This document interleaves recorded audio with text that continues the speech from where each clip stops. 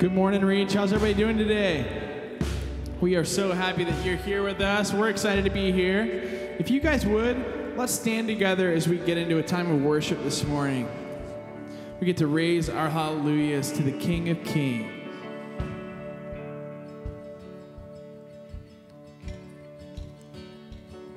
I raise a hallelujah in the presence of my enemies. I raise a hallelujah louder than the unbelief. I raise a hallelujah. My weapon is a melody. I raise a hallelujah. Heaven comes to fight for me. Yeah. I'm gonna sing in the middle of the storm, louder and louder. You're gonna hear my praises roar. Up from the ashes, hope will arise. Death is defeated, the King is alive.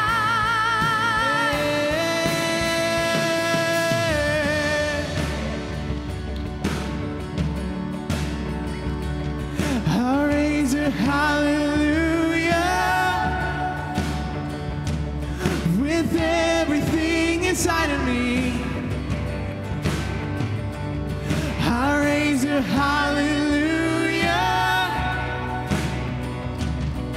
I will watch the darkness flee. I raise a hallelujah in the middle of the mystery. I raise a hallelujah. Fear you lost your hold on me.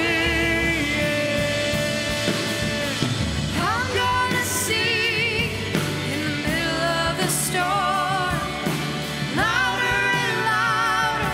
You're gonna hear my praises roar. Up from the ashes, hope will arise. Death is defeated, the King is alive. I'm gonna sing in the middle of the storm, louder and louder. You're gonna hear my praises roar. Up from the ashes, hope will arise. Death is defeated, the King is alive.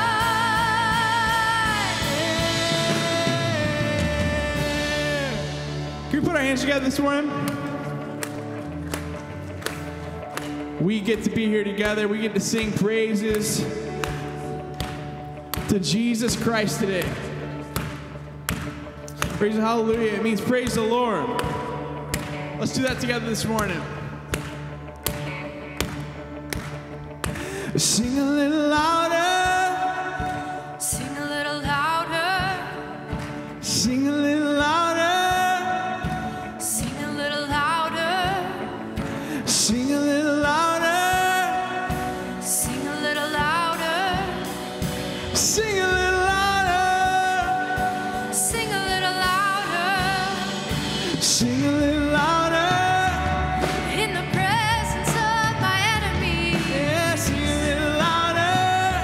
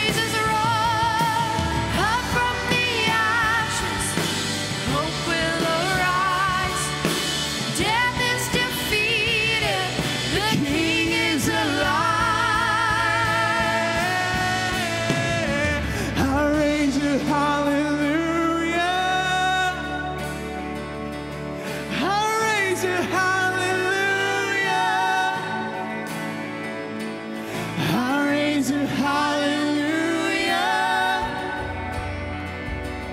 I raise a hallelujah. Yeah. Can we praise him today for all he's done?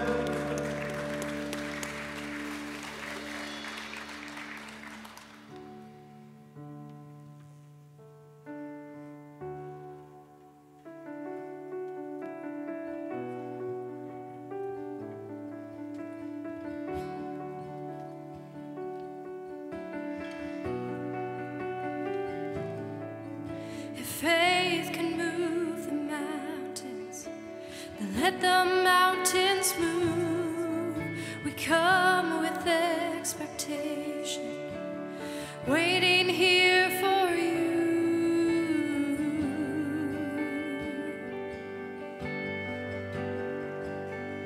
Waiting here for you.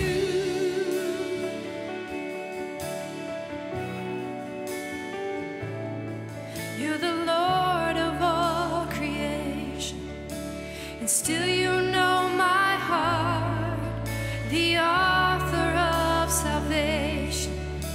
You loved us from the start.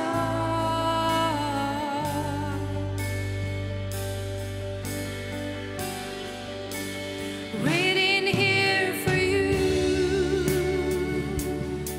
with our heads lifted high in praise, and it's you we adore.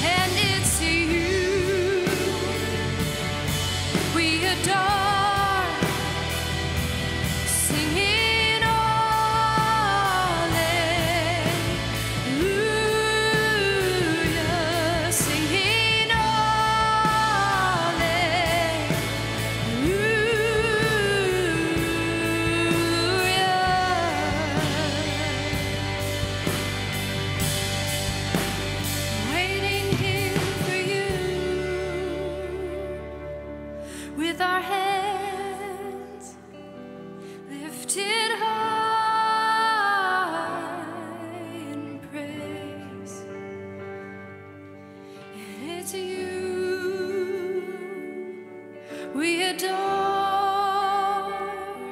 singing hallelujah,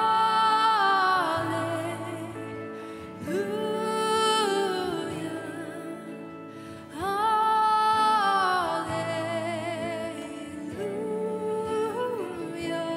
singing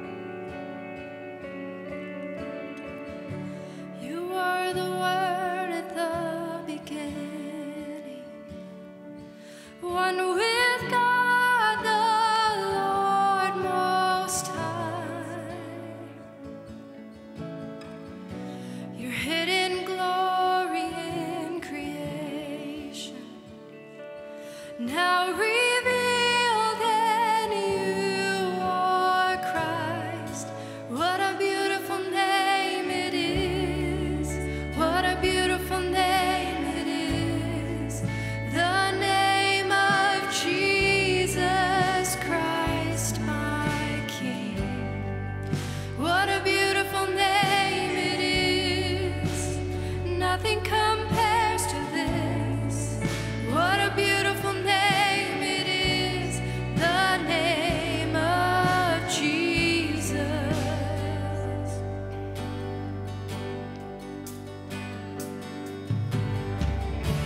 You didn't want heaven without us, so Jesus, you brought heaven down.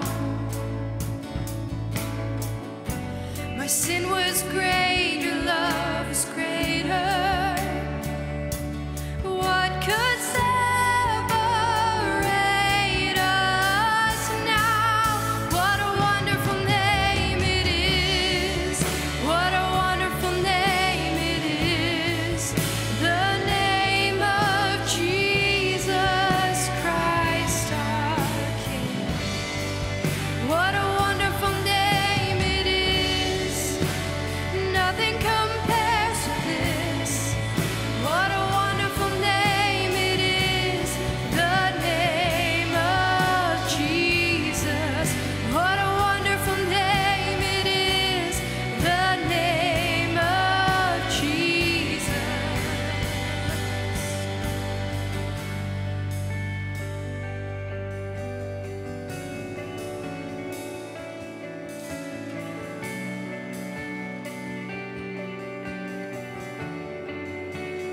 Death could not hold you.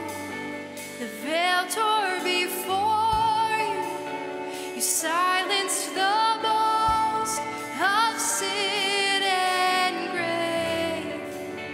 The heavens are roaring the praise of your glory. For you are raised to life again. You have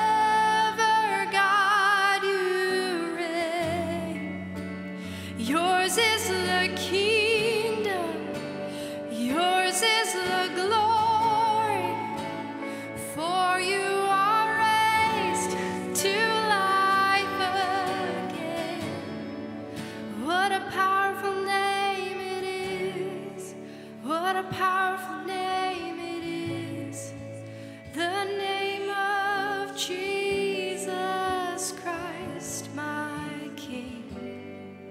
What a powerful name it is, nothing can stand against. What a powerful name it is, the name of Jesus. What a powerful name it is, the name of Jesus.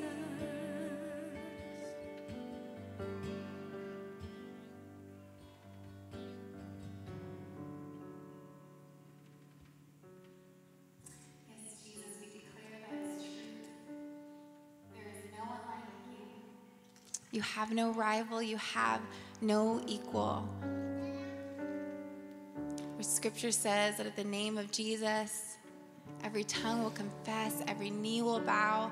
God, would you help us be those people today, that our tongues would confess you as Lord, that our knees would drop to the ground, that our hearts would bow in worship.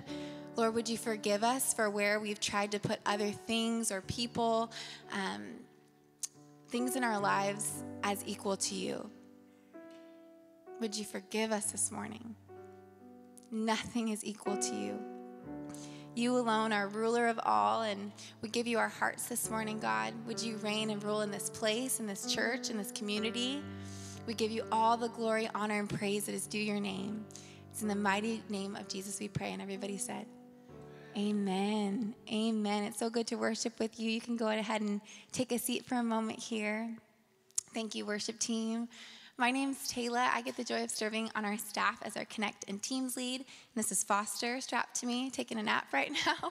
Must be a good life right here. Well, if you are in 3rd through 5th grade, thank you so much for joining us for worship. You can just be dismissed to the back of the room. Your teachers are waving at you there. If you've been checked in, if you haven't checked your 3rd through 5th grade kiddos in yet, but they want to go to class, you can stop by the welcome bar. They can help you out with that. I want to give a warm welcome to everyone in the room to anyone who might be joining us for the first time today.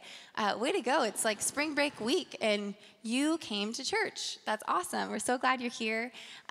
Just hope you're feeling welcome and at home, that you can take a deep breath here.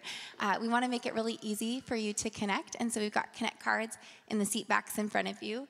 You can fill those out at any point during the service today. There's even a spot to let us know on the back how we can be praying with you. We'd love to commit to praying with you this week. And you can drop those in the tech, back by the tech booth. There's 2 black mailboxes. You can drop those off as you leave today. Well, we're going to make you stand back up to your feet, do some church exercise today, and we'll greet one another for the next couple of minutes.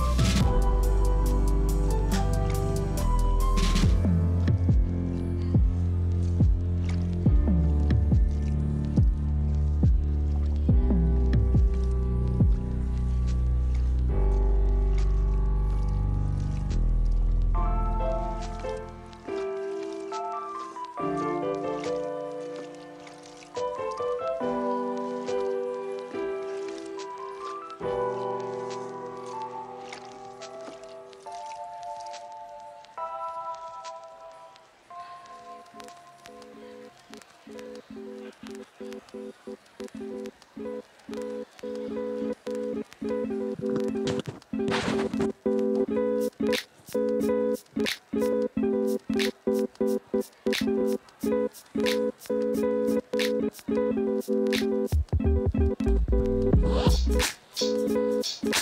wow, wow.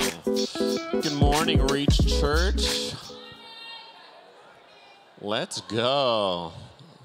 So many happy, chatty people. It's like spring has sprung. Not the weather. Today's kind of nice, though. Good to see you guys. If you haven't met me yet, my name is Andrew Adams. I'm one of the pastors here. And we're going to jump into some announcements. Who's ready for announcements? All right. We've got, if you guys didn't know, we have an app, a church app. It's called Reach. And if you just look it up in the App Store, you'll see it. It's a great app to have. We have a Bible reader on there that will track along with the sermon and a place for you guys to take notes. So if you don't have it, download it. You will also see on the Reach app a ton of upcoming events. In fact, this April, we've got a slide for all these amazing events. Look at those events right there. We've got stuff for kids. We have a crazy craft day on April 13th.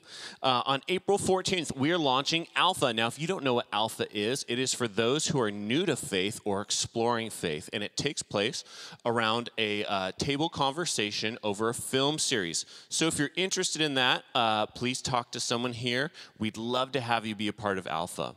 Then we've got Open House. Open House is for people who are new to Reach. You've maybe been coming a little bit, checking us out. We'd love to get to know you at Open House. It will take place on April 14th in the Commons. It's going to be a great way for you to get to know the staff, maybe get plugged in to serve, see what we're all about. And then we've got stuff for men and women here at Reach. We've got a men's breakfast April 20th and April 27th, a ladies connect. So be sure to put those on the calendar. One of the biggest things we want to do here at Reach is be a place for community, for you to get plugged in and not just meet people at church, but make lifelong friends who you can walk out faith with. And then on April 28th, we've got child dedications. So if you have a little one that you want to dedicate to the Lord, you'd love to get up here in front of the church and have the church bless them and pray over them, we'd love to have you guys do that with us. And then lastly, we want to thank all of you guys who have been giving faithfully. We believe here at Reach there are certain actions that we do that aren't just actions of obedience, but they're formative. They create in us a person that looks like Jesus. And giving is one of those things. As you give your tithes and offerings, we believe that it creates a heart that is worshipful towards Jesus and loves Jesus more than you love your money and possessions. So we just want to thank you and encourage you, those of you who are continuing to give. It blesses us and it partners with what the Lord is doing in the church here. Lastly, we have a little Alpha teaser for those of you who are interested in it. So if you turn your attention to the screen, we're going to jump into that. Every day, we are inundated with so much information. Yet so many questions remain. How can I find my purpose? Why am I here? What should I believe? How can I find peace? Why is life so unfair? How can I thrive in challenging times? How can I make the most of my life? These are life's big questions, but there's rarely enough time to think them through properly. If you live to be 70, you're going to spend 20 years and 3 months asleep, 10 years and 5 months watching TV, 5 years and 9 months in some form of transportation, 7 years and 6 months eating and drinking. Why not spend less than 24 of them asking life's biggest questions? And try Alpha.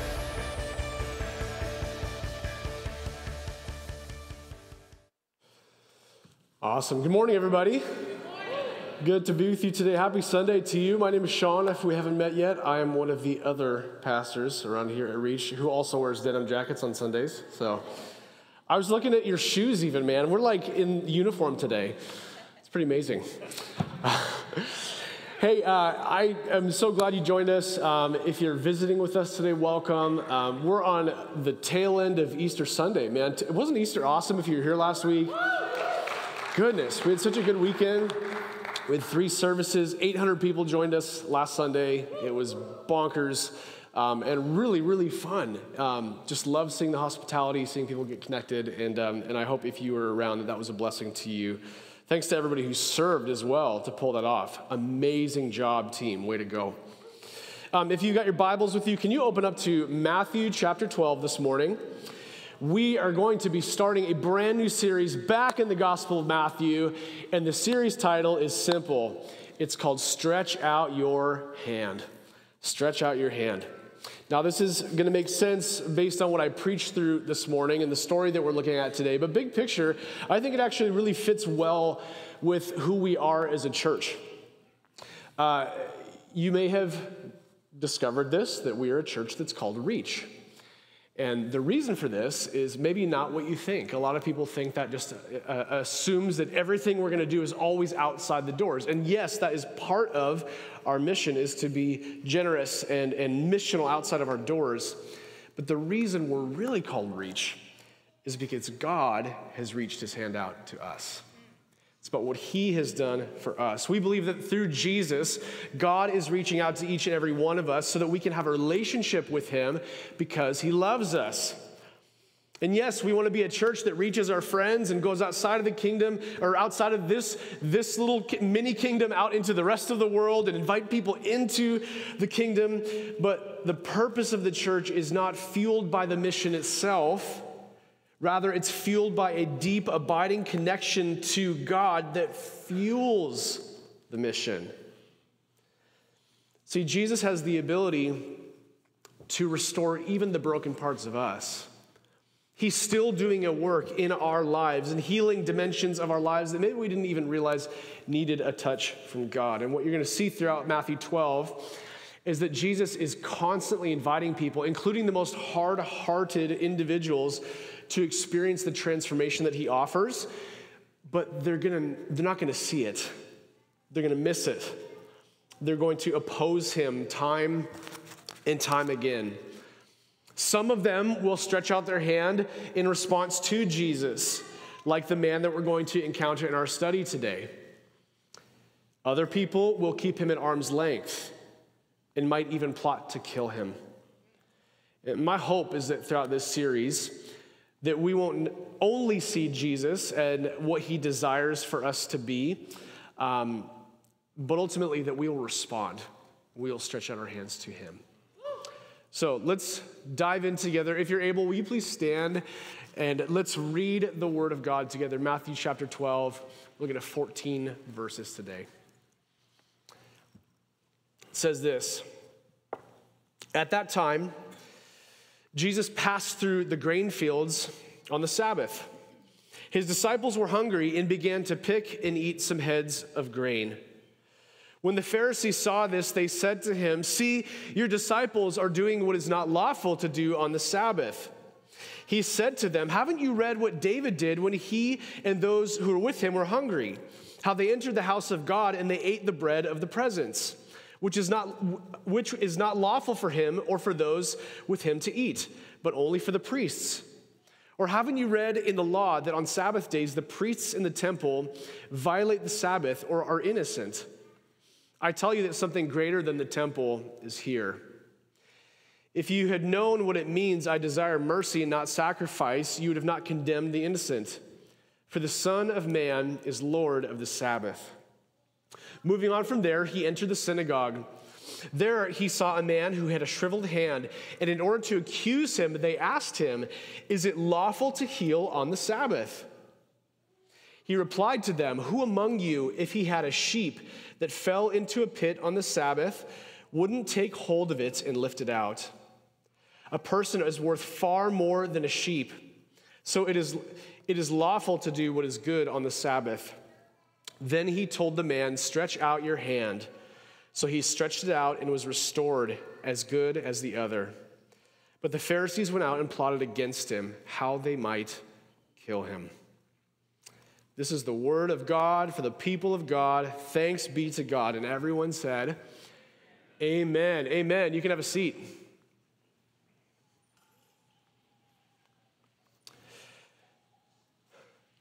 David Wilkerson, the author of The Cross and the Switchblade and the former pastor of Times Square Church, said this: He said, at its heart, legalism is a desire to appear holy.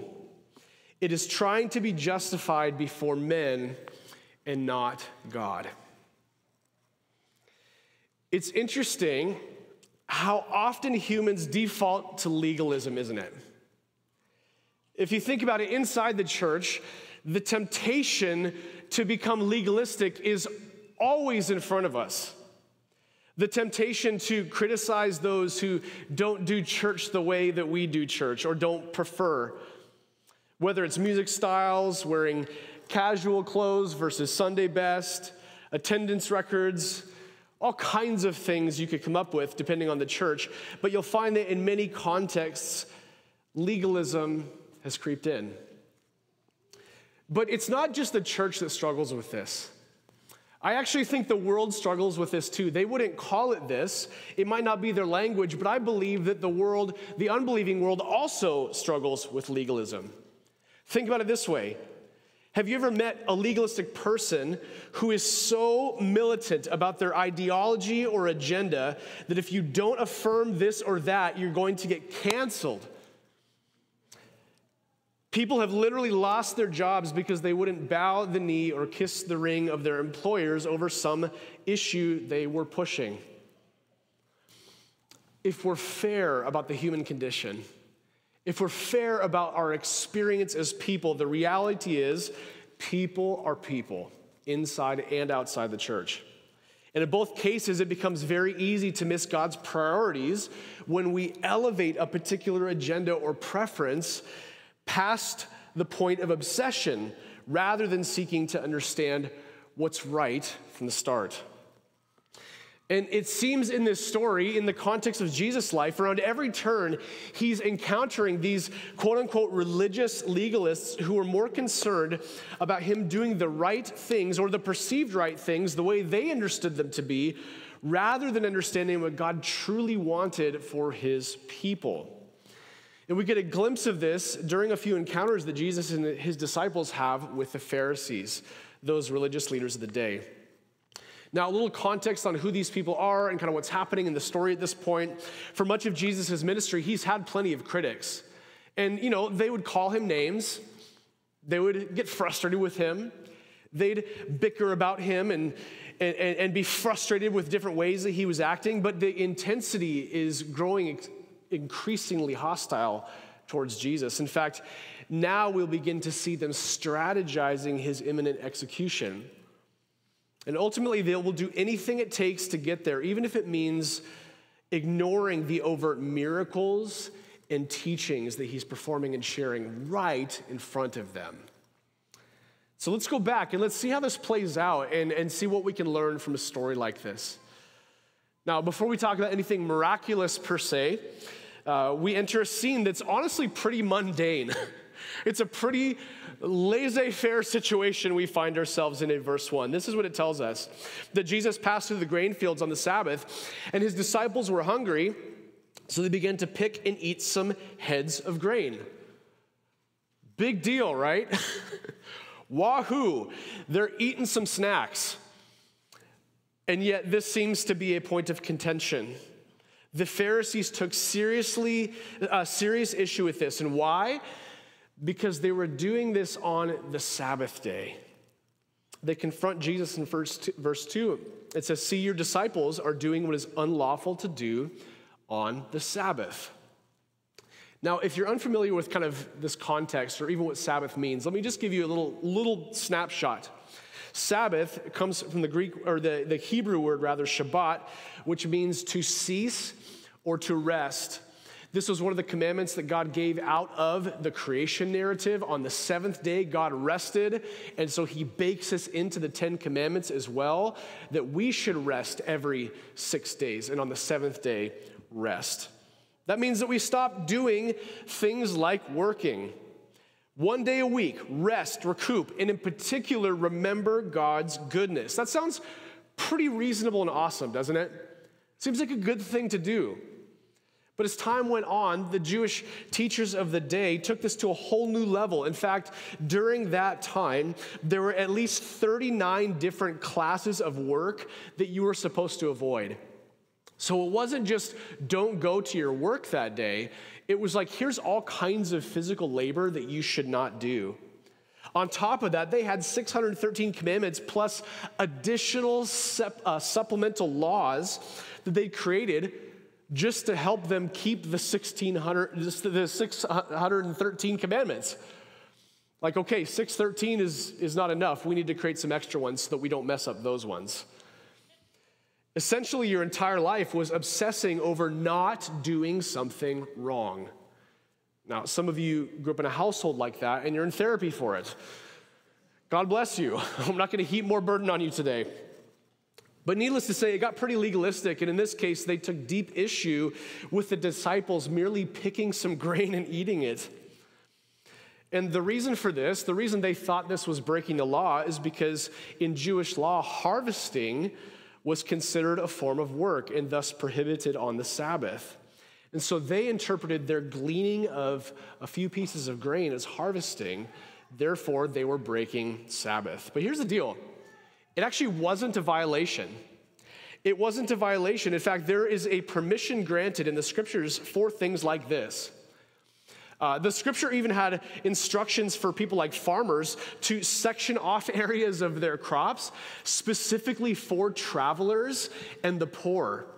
Deuteronomy 23:25 instructs those people who might pass through a farm this way. It says, if you enter a neighbor's grain field, you may pluck heads of grain with your hand, but you must not put a sickle to your neighbor's grain. In other words, feel free to take a little snack. Just don't fill your backpack on the way. Just be mindful. Respect your neighbor's property. Leave something for everybody else, but they're also going to be generous towards you. If that's the case, then Jesus never violated God's law about the Sabbath, nor any law that God had prescribed, and he never permitted his disciples to do so either. But the Pharisees were so obsessed with trapping Jesus that they couldn't see clearly how they had inflated the law past the point of necessity, hence completely missing the point of the law. See, their faith was so entwined with rule following that they overlooked the core purpose of the law, which was God's way of setting his people apart to be distinct and different, to protect them from the trappings of a secular society, not to beat themselves over the head and everybody else with it. See, I think for many of us, be it because we're maybe not self-aware of how we live our lives or perceive ourselves, or maybe at times we even just feel guilty about not being more on top of our faith, if you will. I think sometimes we can gravitate towards compensating with good works and good behavior and good optics. And the temptation oftentimes is to scrutinize other people and their faith when they're not living up to the standard that we think that they should. To scrutinize others, maybe to just make ourselves feel superior. Think about it this way. You never miss a Sunday, but you're a terrible neighbor. Or you're a parent who enforces a strict Bible reading on your children, but you are constantly losing your temper on them. Or maybe you're a small group leader who's quick to correct other people's theology and behavior, but you refuse to let anyone else speak into your life. Or perhaps, a hot button issue, you're a husband who lords your leadership over your wife, demanding submission, but you don't display the self-sacrificial love and care that a godly leader should. There's inconsistencies here. These are all examples of adhering to a particular part of the law, yet missing the point of it. If you're a note taker, here's something you can write down this morning. One of the biggest obstacles to following Jesus is taking hold of a system rather than the Savior. We can get so fixated on doing the right thing, on nickel and diming each other on the law, that we miss the heart of the law to begin with, which is relationship with God. To be a set-apart people, to be a people who spur each other on, not a people who tear each other down. See, the Pharisees trusted the system. The disciples trusted Jesus. The Pharisees thought highly of themselves, but the disciples were growing in humility before Jesus. The Pharisees couldn't see the Messiah, but the disciples trusted the Messiah even unto death. Before we go any further, I would just ask you this question. Where in your life have you allowed a legalistic heart to cloud your judgment on how you're actually doing? We have to be so careful that we don't rest on our ability to follow a religious system without allowing the Savior to shape us and mold us into godly people who are truly changed. Now, we'll talk later about the importance of the system and a way that we should be interacting with the system, not to thwart it and not to throw it out entirely, but we need to get that right, that we are called to trust the Savior, not just the system. And so Jesus responds to this legalism and this posture of the Pharisees pretty straightforward. He says this in verse 3, "Haven't you heard what David did when he and those who were with him were hungry? How he entered the house of God and they ate the bread of the presence, which is not lawful for him or for those with him to eat, but only for the priests. Or haven't you read it in the law that on the Sabbath days the priests in the temple violate the Sabbath and are innocent?" What's he talking about here? He's pointing out their inconsistencies even to their own adherence to the law. This is an interesting summary from David Platt in his commentary. He says this, that Jesus cited the Old Testament story of David entering the tabernacle and eating a piece of bread with his men on the Sabbath, something that only the priests were permitted to do. And side note, the reason he brings this up is because they loved David. The Pharisees loved David. They idolized David. They worshiped the ground he effectively walked on. And so Jesus is making this case, well, if this guy that you adhere to and that you love so dearly would do this, then what's your issue? Jesus then noted how the priests were, according to the law, allowed to what? Work on the Sabbath without dishonoring God. In other words, the rules that the Pharisees were making would not even stand up with precedent in the Old Testament, the very same Old Testament they were seeking to uphold. And so if David was permitted to eat this showbread, if the priests were allowed to work on the Sabbath, then how much more would the disciples be permitted to pick a little bit of grain when granted permission by Jesus? It seems so minuscule in comparison, and yet they're living so inconsistently with their own laws. Tony Evans beautifully adds this. He says that Scripture itself testifies that God's laws were never meant to get in the way of taking care of the necessities of life. The Sabbath was for the benefit of man, not for his destruction. I think we have to keep this in mind, especially those of us who are in kind of a foundation building phase right now of our faith, that there is a greater goal of Christianity than simply understanding the Bible, as much as that is incredibly important for you to do. There's a greater goal than checking boxes or making sure you don't break rules. There's a greater goal, and the greater goal is this: knowing and walking hand in hand with the one who set the rules in place to begin with. That is the point. That is the target, the reason why we would approach anything God has commanded us with joy and gladness. Think about it this way. This is my wife, Kara, on the front row. Hi. Morning. Hope your drive-in was good. We never drive in together, by the way. I'm always like 2 hours earlier than her. So I can know a lot about Kara. I do know a lot about Kara.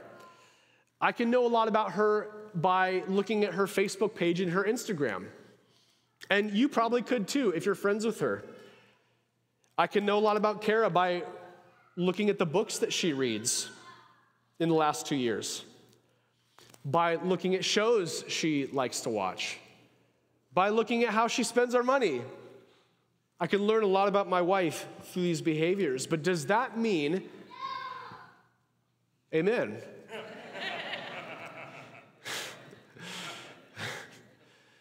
Does that mean that I know my wife? If I know things about Kara, does that mean that I know Kara? No, it absolutely doesn't. You could observe her on social media. I could observe her on social media, and we can know the exact same things, but that doesn't mean that we know her in the same way. And in the same way, just because you know things about God does not mean that you know him. Just because you know factoids from the Bible doesn't mean that you are in an abiding relationship with the God of the Bible. And Jesus is putting these religious leaders on notice, telling them that though they know some things about God, they've missed the point of what's been written to begin with. They've made their entire faith about following the rules and all the happenings within the temple, but they've failed to address the sinfulness of their own hearts. And he's got words for them. Verse 6 says this, I tell you that something greater than the temple is here. If you had known what this means, I desire mercy, not sacrifice, you'd have not condemned the innocent. See, the Pharisees held on to the law and their own traditions and their place of worship as an ultimate act of worship. They looked at the temple and the law as the be-all, end-all of the execution of their faith. But what is Jesus saying? Something better is here. Something better. Someone better is here. Better than the temple. Greater than the law. Jesus is teeing them up to reveal more of who he is to them. But they were hard-hearted, weren't they? See, in their minds, Jesus was desecrating both the law and the temple because their faith was so tied into things like the rules and the building. Here's the scary, weird thing for us. Contextually, in 2024, in Everett, Washington, we can be tempted to do the same thing. Our temptation to elevate the sanctity of a church building, or our temptation to rest on the laurels of our good behavior as primary drivers for allegiance to Jesus, are not that much different from the religious leaders back then. Said another way, faith that depends on perfection and or location results in legalism and pride, ultimately missing the heart of the gospel. It does. It does, because we conflate things that God gave us as gifts into the seat of authority. And I think that's why we feel so much tension in our world, in this cultural context that we live in with things like buildings. Because in one sense, some of us will swing in here and we'll feel like everything that God is doing is always happening in this building alone. And others of us will say, church isn't a building, it's a people. And we'll almost get kind of like off-put by buildings and quote-unquote institutions. And we want to throw the whole thing out entirely. See, there's just this weird tension that we find ourselves in, and I get it, I understand it, because I've lived through both of those tensions plenty of times throughout my life. I think they both miss the point. Elevating the building, throwing the building away. I think they both miss the point. They both can produce legalism. They both can produce pride and elitism, thinking that we know better than what God has given us. The building is just a tool to get us all in the same room together. The building is a tool for ministry. But God, you're right, God's presence is not limited to this room, to this space. He indwells within believers. And so here's something that maybe they missed back then, but we don't have to miss today, that God is not bound up in a physical location, nor is his grace contingent on your or my ability to keep the rules. Something greater than the temple is here. And if you've built your faith on performance or showing up on a Sunday or what happens in this specific facility, then you're missing out on the greater thing. The greater thing is Jesus. Don't miss the main event. Don't miss the main course, the main character. Don't miss Jesus. But what this means is our motivation for obedience is not to achieve relationship. It's rather in response to relationship. Our motivation is totally different now. I appreciate the words of Jen Wilkin on this topic. She says this, that while legalism builds self-righteousness, lawfulness builds righteousness. Obedience to the law is the means of sanctification for the believer. What is she saying here? She's saying we're not trying to puff up our sense of self-righteousness by adhering to certain traditions or principles or laws. No, what we're doing is we're saying, God, I want to snap in to your design for my life because I want to grow with you. It's a totally different motivation. It's like, God, I want what you have for me. And I revere you enough to say, I'll do what you ask of me. I'll be a part of the body of Christ because you've called me to be a part of the body of Christ. I'll use my gifts because I know you've called me to use my gifts. I'll cut certain things out of my life, certain sins or lifestyles or behaviors or thought processes, because I want to be in step with who you've designed me to be. The motivation is different. It's not checking boxes. It's not about a facility. It's about a reverent, obedient relationship to Jesus. And Jesus tells them he's not after empty sacrifice. He's after a faithful relationship and love with God that expresses itself through mercy towards others. That's a reference from Hosea 6:6 that he's calling on. And so then Jesus goes and he raised the stakes even higher with this next statement. Verse 8, he says this to them. He says, "For the Son of Man is the Lord of the Sabbath."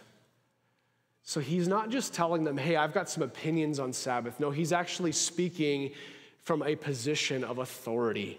The Son of Man is the Lord of the Sabbath. That title, Son of Man, is one that Jesus often uses to refer to himself. In that title, he's hearkening back to Daniel 7, a prophetic word that was given about the Messiah who would come, describing him as a son of man. And Jesus uses that to remind even his his Jewish audience of readings that they would have been akin to. That he's saying, I am that Son of Man. I am that Messiah you have been longing for and waiting for. Therefore, I have the authority to define the terms of the Sabbath. I had a chance to visit Israel back in 2016. I've mentioned this before. And I was there over a Sabbath. And it was interesting because the town literally shuts down for a solid 24 hours. I mean, you could do stuff, but generally speaking, a lot of the things that you'd be able to do, you cannot do. In fact, in our hotel room, they had a wall of elevators, all with buttons, but one of them said Sabbath elevator. And that elevator was one that just the doors opened and closed automatically. You didn't have to push a button. I almost got on it one time and somebody said, stop, don't go in that elevator. I said, why? They said, because that's the Sabbath elevator. I said, Shabbat Shalom, let's go. And they said, no, don't go on that elevator because if you get on it, you won't have to push a button, but it's gonna stop at every floor and open the doors. So however many 15 floors or whatever, you're just sitting there, you have to wait for every single time. Why? Because they felt like even to push the button was work or would make the elevator work. Therefore, we're not going to push the button. We're just going to let the elevator run its course and we'll just wait until we get to the floor we need to. It's wild. It's wild. And it didn't feel like a spiritual act to me. It just felt like a logistic they were trying not to mess up, right? See, Jesus reframes this whole mentality. For his disciples, picking grain and eating it is good. He's not going to stress over this. They're not breaking the Sabbath law. The Sabbath was made for their good, and it's made for our good. It's made for connection with God. Now, what about when it comes to serving somebody on the Sabbath? What if helping somebody requires working a little bit to help them? Is that permitted? You know, you're practicing Sabbath and your friend needs help moving. Are you breaking the Sabbath if you do that? Well, to inconvenience yourself may be something that could take place on a Sabbath, and Jesus shows them how. Verse 9 says this, moving on from there, he entered their synagogue, so like their local church parish. There he saw a man who had a shriveled hand, and in order to accuse him, hear that? Now we start to see what's actually happening here. It's not just that they're rule followers. They actually have an agenda behind these questions. In order to accuse him, they asked him, is it lawful to heal on the Sabbath? Is it lawful to heal on the Sabbath? In Luke 6, there's a parallel account of this story, and it says that the man with the paralyzed hand or withered hand, that it was his right hand. And in that culture, the dominant hand was the right one, which would suggest that this man's working hand would have been damaged. His dominant hand probably would have been used vocationally, was damaged. And so the Pharisees are taking this opportunity for more entrapment of Jesus, but they see the man as a prop. They don't care about him. They don't care about his livelihood. They don't care about his healing. They just want to trip Jesus up on the Sabbath. Verse 11, he replied to them, who among you, if he had a sheep that fell into a pit on the Sabbath, wouldn't take hold of it and lift it out? A person is worth far more than a sheep, so it is lawful to do what is good on the Sabbath. Once again, there's all kinds of laws in Exodus and Deuteronomy that talk about when an animal's in jeopardy, that you can make sure the animal's okay on the Sabbath. And Jesus is saying, if that's okay, how much more important is it to care for other people? Clearly, Jesus wasn't part of PETA. Just kidding, sorry, that was so unnecessary. But look what happens. Look what happens. Verse 13. Then he told the man, stretch out your hand. Isn't it funny? He tells the paralyzed man to do something he couldn't do. Is it possible he was going to enable the man to do it? Stretch out your hand. So he stretches it out, and it was restored as good as the other. It's powerful. It's powerful. Think about how emotional that would be for that man to regain his ability to use that hand. I mean, we read it and we're like, whoa, cool miracle. For him, life changed. Completely different story. What took Jesus a few words has redirected the course of this man's entire life. And everybody sees it. Everybody sees it. And so not only now have we seen Jesus talk about the Sabbath, declare he's Lord over the Sabbath, now he's doing miraculous work on the Sabbath. And everybody sees it. The Pharisees see this whole thing playing out right in front of them. What is Jesus doing here? Jesus is demonstrating that he is the highest authority over both morality and creation. He's making an immense declaration in both word and deed about who he is and what he stands for. He is the highest morality over both the highest authority over both morality and creation. Just think about this for a second. Keeping the Sabbath is number 4 of the 10 Commandments. And even in our modern times, I think if people have no regard for the Bible or little exposure to it, most people have at least enough of a working knowledge to say either the 10 Commandments or the Golden Rule are somewhat important in society, right? Like people are like, oh, the 10 Commandments, that's what I know about the Bible. Or the Golden Rule, yeah, love your neighbor as yourself, great. These are like the most common forms of good found in Scripture. But the 10 Commandments in the Old Testament was also the highest level of law and authority in the entire Torah. And Jesus comes along and he declares, I am Lord over even this level of commandment. I am the highest authority on morality, and watch this, also over creation too. I can command disorder in the physical body to come into order.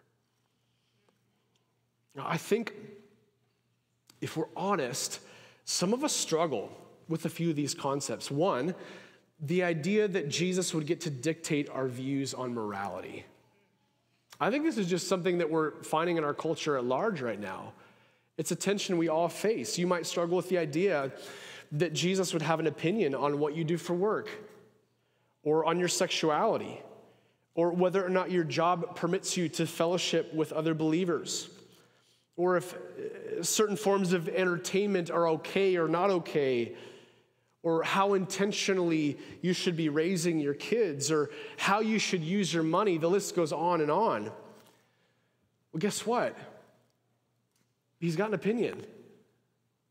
Scripture has an opinion. Many of those opinions came directly from Jesus' mouth, and they're in red letters in your Bible, many of your Bibles. Many of the other opinions that he has, the Holy Spirit inspired the biblical authors to write for our good. And for the areas that aren't explicitly laid out, we should still do our best while diligently studying the Word of God in the context of community and learning together.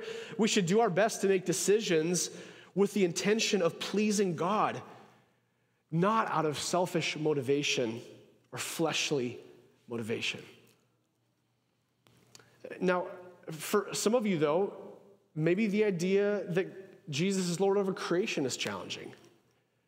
That means even your own physical body or somebody else that you know, perhaps. Here's the honest truth. Why he heals some and not others, I don't know. You know, we read about a lot of amazing healings that Jesus does in Scripture, but surely he doesn't heal everyone. And no doubt, I am what you would call a continuationist. I do believe that Jesus still heals. I do believe in the gifts of the Spirit. I have seen him move in supernatural, miraculous ways, and have also seen him not in ways that I was hoping. But here's what I know. Jesus is still Lord of all creation. He's still Lord of all creation. And we may not know or understand why he moves the way he does for some and not others, but we can still ask him to intervene. And we can still trust him. And in the case of the man with the withered hand, he moved. And in other situations, he doesn't. But we need to remember that the point of this healing was not for the man to say, hey, everybody, check out what happened. And for Jesus to say, hey, everybody, look at this cool party trick. That wasn't the point. The point was to validate his authority over morality in creation. He was validating his messiahship through his works. If that's not enough for some of you in the room today, I want to just give you a little hope and encouragement this morning. The Apostle Paul, I believe, offers great courage in his letter to the church in Corinth. Remember, the Apostle Paul, he's been on several missionary journeys and he's doing all kinds of great stuff for the Lord, but he begins facing severe hardship, including persecution and physical distress. And he describes what he would call a thorn in his flesh that he begs God to remove. This nuisance.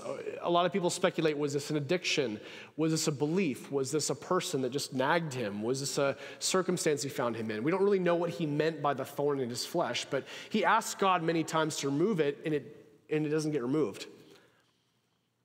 And so Paul says, the Lord spoke to him and said, my grace is sufficient, and my power is made perfect even in your weakness.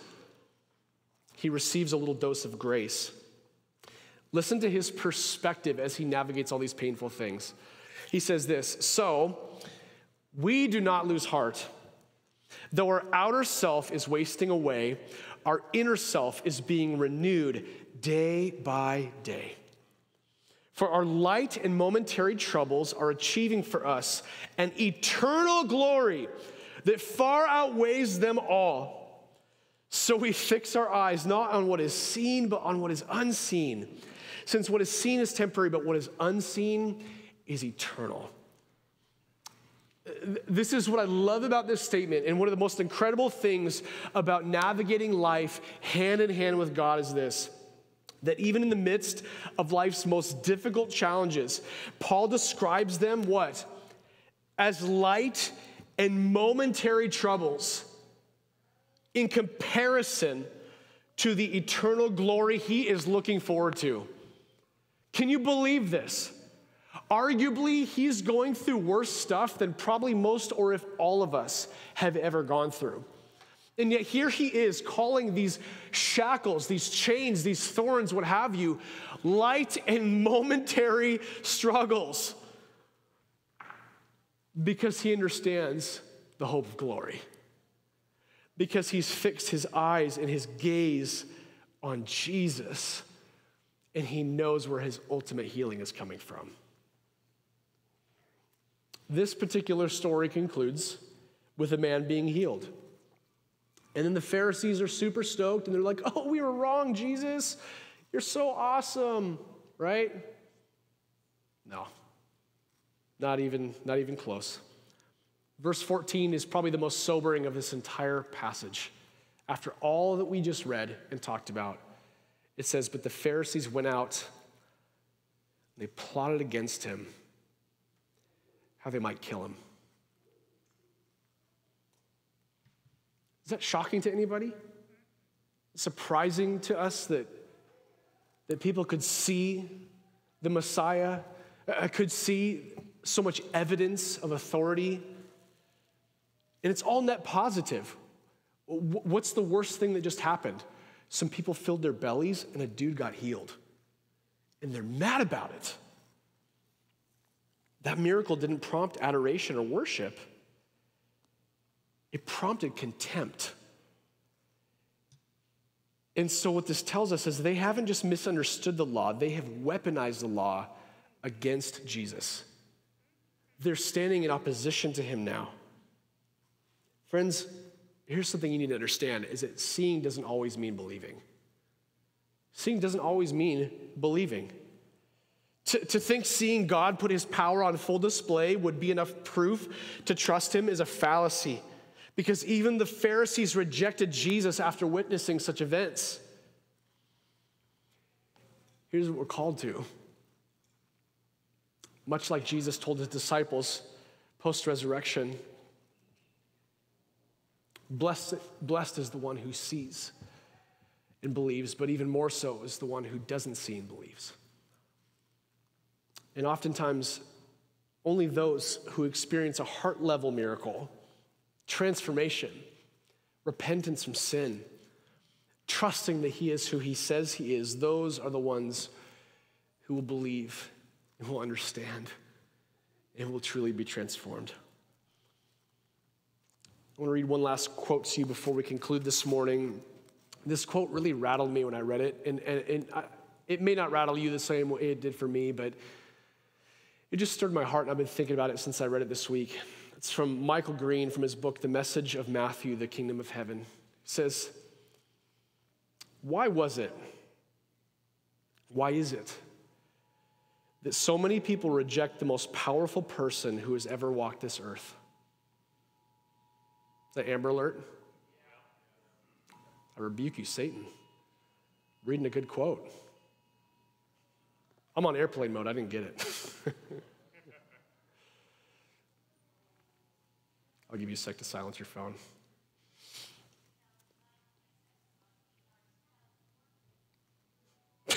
Just let it ride here, guys. Can I read it to you one more time? Why was it?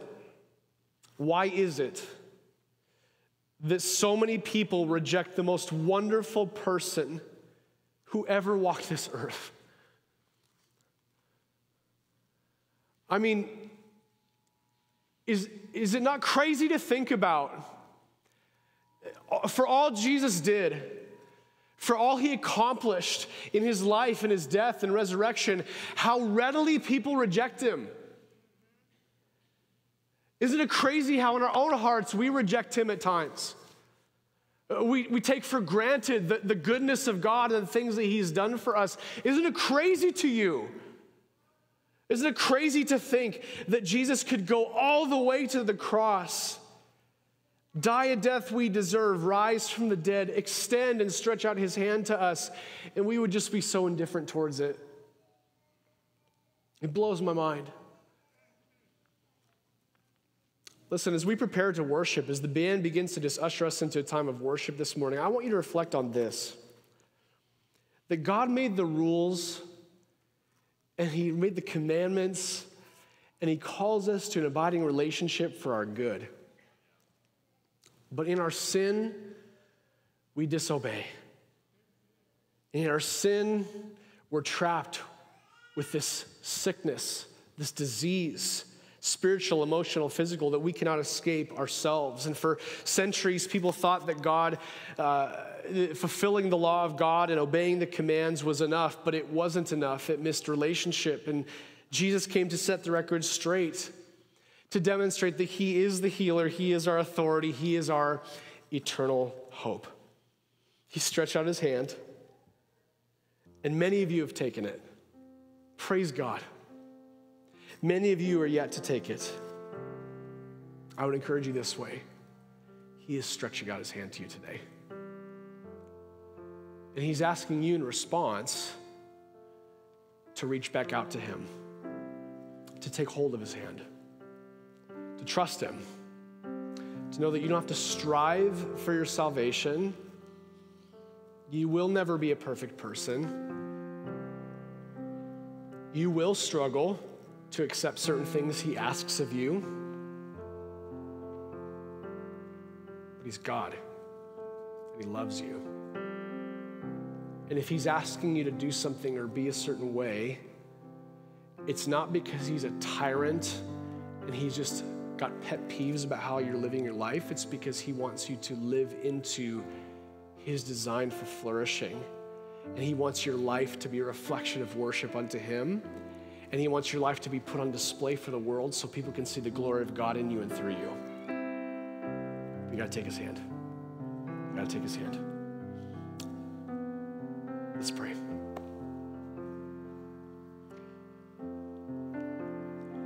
Father, I thank you for this morning. And I thank you so much that you initiated with us. God, I thank you that you stretched out to your hand to us first. And Lord, I thank you that you enable us in our brokenness by your grace through faith to reach out our hands towards you and trust you. God, may today and every day we be a church, we be a people who walk closely with you, who don't mistake behavior modification, who don't mistake good behavior or good optics for true faith. But God, may we be a people who are set apart, who walk closely with you, close enough to understand your voice, close enough to desire your commands to manifest in our lives.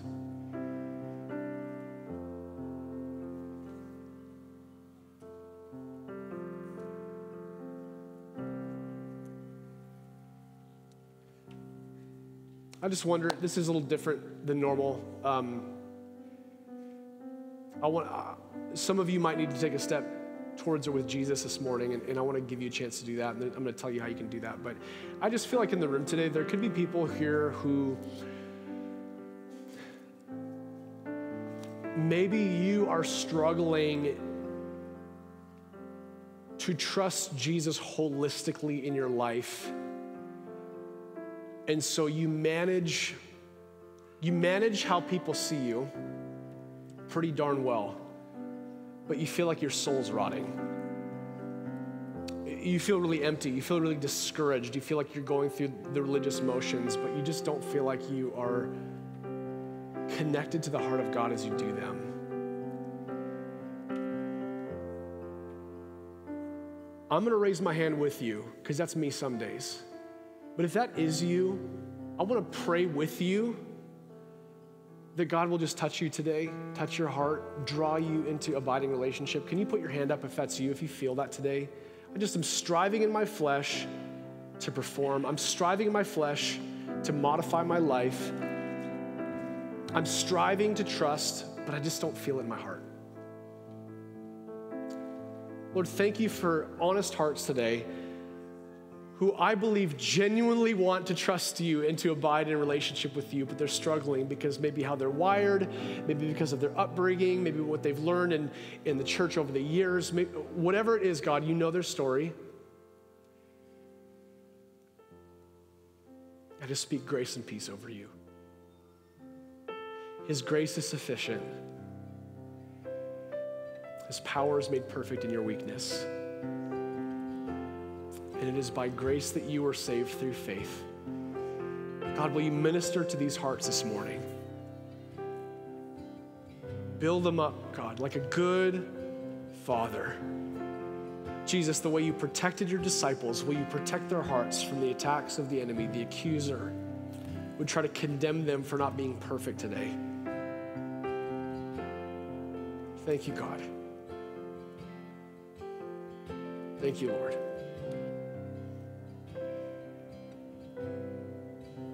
Amen. Amen. If you're somebody who's in the room today and you'd say, I want to surrender my life to Jesus. I have not been walking with Jesus. There's a bold step I want you to take today. And I would love for you to come up and receive prayer with somebody and to confess with your mouth what you're beginning to believe in your heart. I'm going to have prayer team members on the left and the right who are available to you. They'd love to come pray with you and to just encourage you to take that step with Jesus today. If you're somebody here today who would say, I still have some questions about that, will you let us know on your Connect card you got questions about what it means to follow Jesus? And we'd love to talk to you about that and just try to answer any questions you have. Write it out on the Connect card, give us contact, and we'll respond to you this week. For the rest of us, will you stand this morning? We're going to sing, we're going to worship, we're going to receive communion together. If you're a follower of Jesus, we take communion up front here. We will walk up front during this next song, take some bread, dip it in the juice. This is for people who would consider themselves followers of Jesus. So come on up front and do that. And let's respond in worship this morning. Let's not be caught up in the sense of having to prove to everybody that we love to worship. Let's just worship God, right? Just easy yoke stuff. Just open your heart before him and give him the praise he's due. Amen? And let's sing.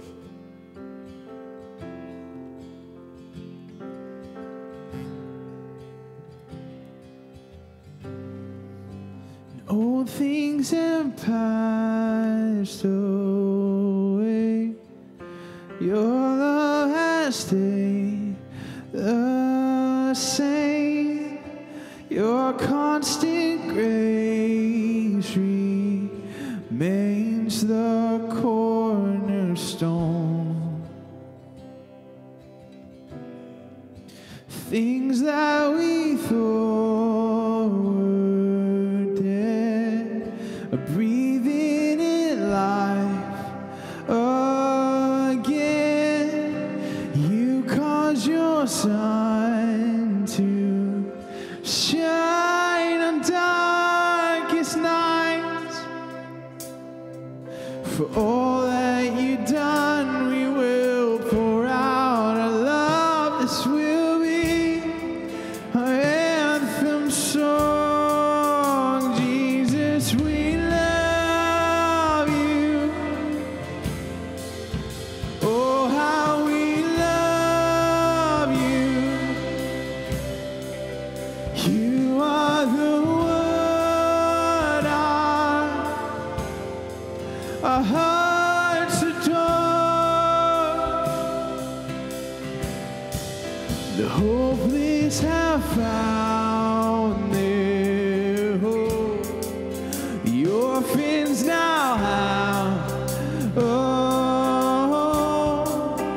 all that was lost has found its place in you.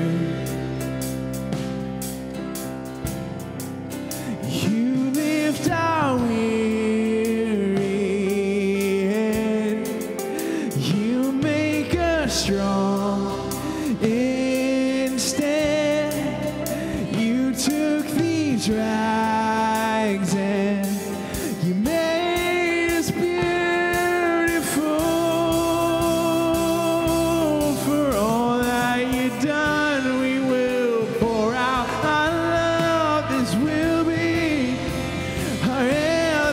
song. Jesus, we love you. Oh, how we love you. Yeah, you are the one our hearts adore.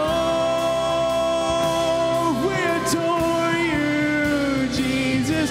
We love you. Oh, how we love you. Yeah, you are the one our hearts adore. Our hearts adore you, Jesus. Our hearts adore you, Lord. Our hearts adore.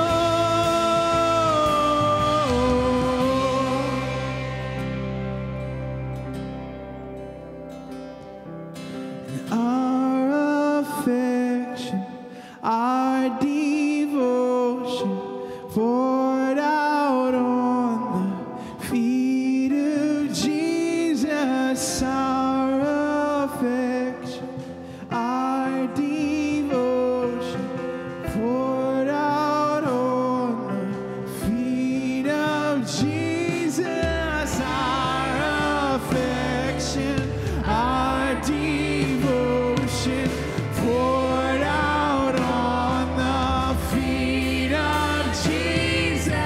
Our affection, our devotion poured out on the feet of Jesus. We love you. Oh, how we love you. You are the one our hearts adore. Yeah, Jesus, we love you. So good. Oh, how we love you. You are the one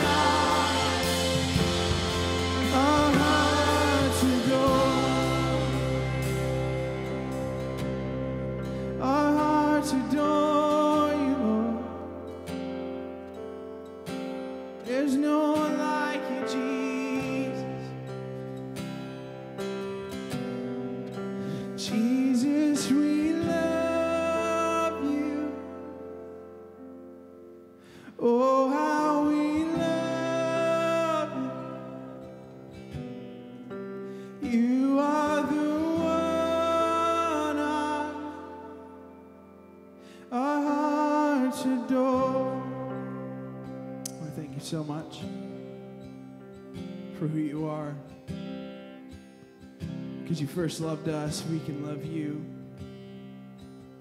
Lord, I pray that you would lead us from this place into our lives, and I pray that we would have you ever on our mind. I pray that you would influence us to love the people around us, to love Everett, whatever cities we're coming from. May we be people that looks like Jesus. I pray these things in Jesus' name, amen.